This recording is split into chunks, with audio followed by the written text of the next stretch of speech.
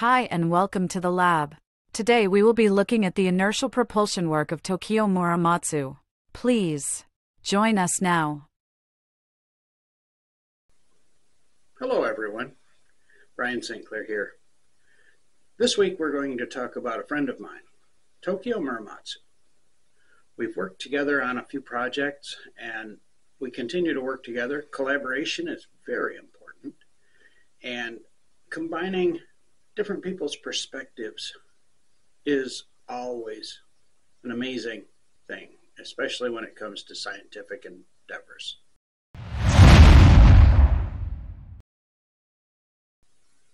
So let's move right into Tokio Muramatsu with his legacy of motion.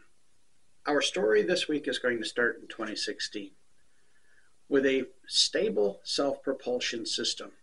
Although there were earlier works, this journey of discovery begins right here with pivoting masses and real propulsion with no external forces needed.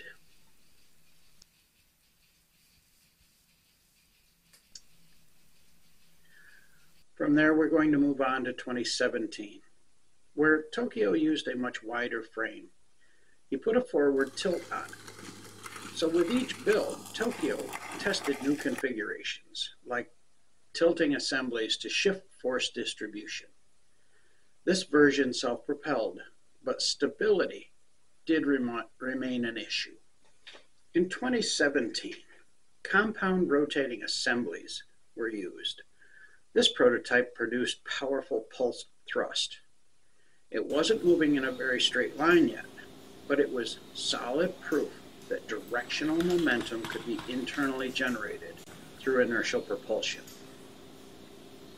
With a dual rotor system, I'm certain that this would have gone straight. In 2019, Tokio mounted a version of his system on a bike frame. This hybrid mounted to a lightweight trike was much stronger than the chassis that it was bolted to. It worked, but it exposed the risk of structural failure. It proved the need for purpose-built frame or for fastening it to a much larger, heavier frame. 2020. Tokio experimented with tilting the mass assemblies. Tilting the rotating assembly helped solve the earlier hopping and jumping issues. It put force downward against the ground as well as forward, which allowed cleaner floor contact and improved drive stability.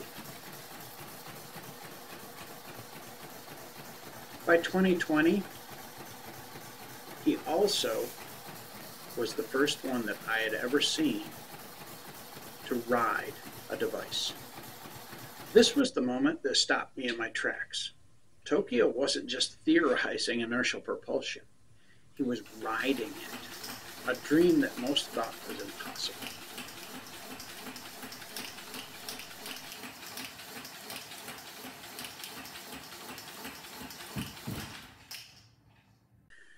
In 2022, Tokio started experimenting with a sliding set of core assemblies.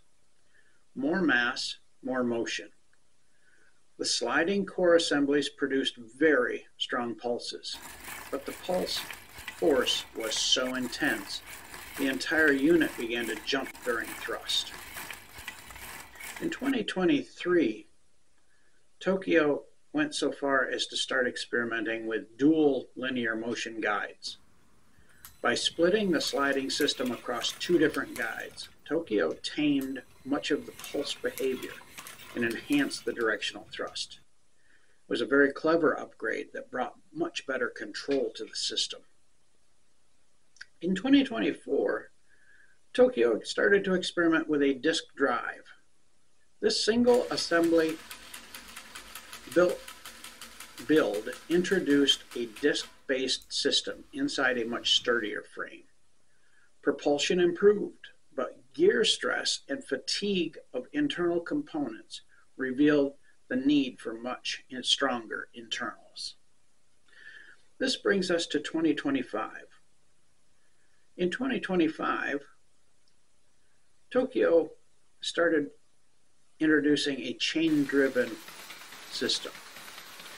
Although our paths merged years before, in 2025, Tokyo's innovative designs and our roller chain system here at St. Clair Tech R&D was combined for something new and much more powerful.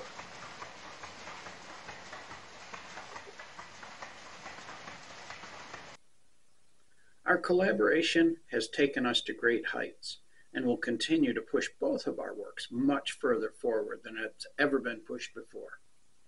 I look forward to many more years of working with Tokio and enjoying his friendship.